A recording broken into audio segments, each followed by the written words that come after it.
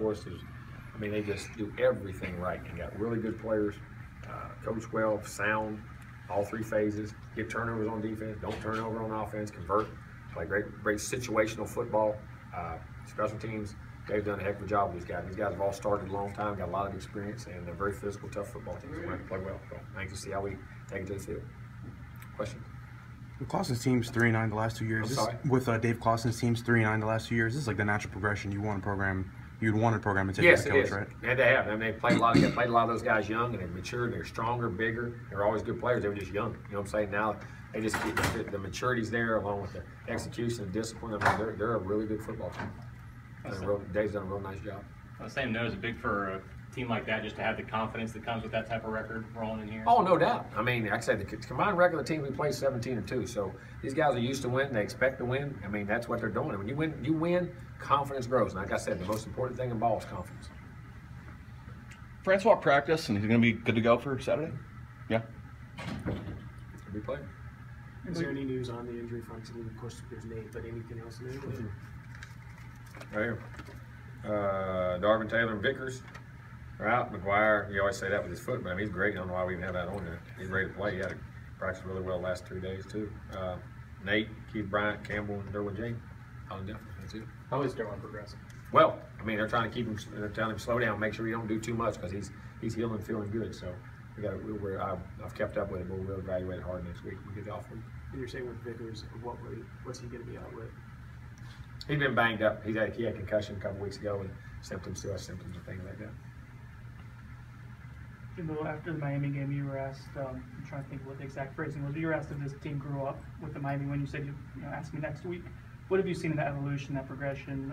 We're continuing to practice better. We practiced better last week. We've practiced really, I've been pleased with our practice. A lot more efficient, a lot more enthusiasm, a lot more execution, a lot more, I mean, you just see them starting to grow together. And but we hope we get them taken to the field. But they have come back this week with great enthusiasm and energy in practice. There hasn't been a slack off at all.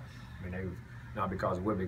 People think because you have a big emotional win, you know what I mean, or a rival, but they've handled it really well, practiced really well.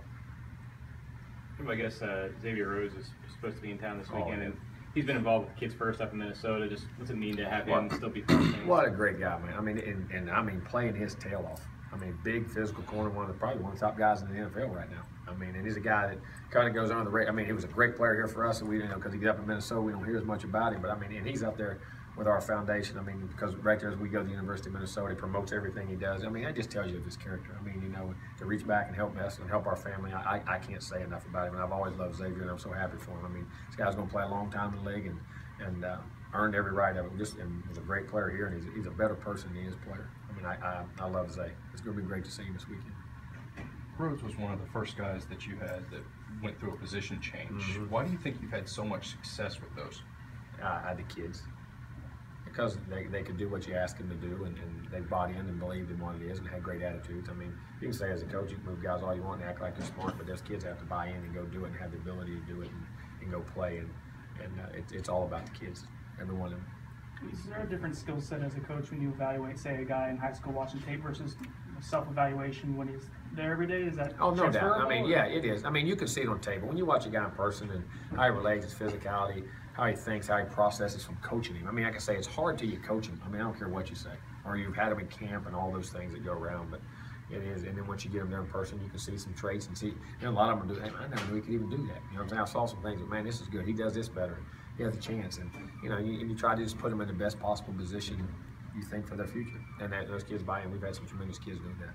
Is it easier to do that these days when you have the track record it can point out as Xavier Rhodes or Cam Irving or on and on and on? Well, you do, but I mean, each individual guy, as crazy as that sounds, you put that out there, but everybody says, well, you know, well, that's not me. You know what I'm saying? And everybody has to do it. But again, it goes back to the kids wanting to do it and, again, trusting in you and having great confidence. And then, again, I never move any of them that don't want to move. You know what I'm saying? If they don't want to move, we don't make them move. You can't do that. Anything else? Good. Thank y'all.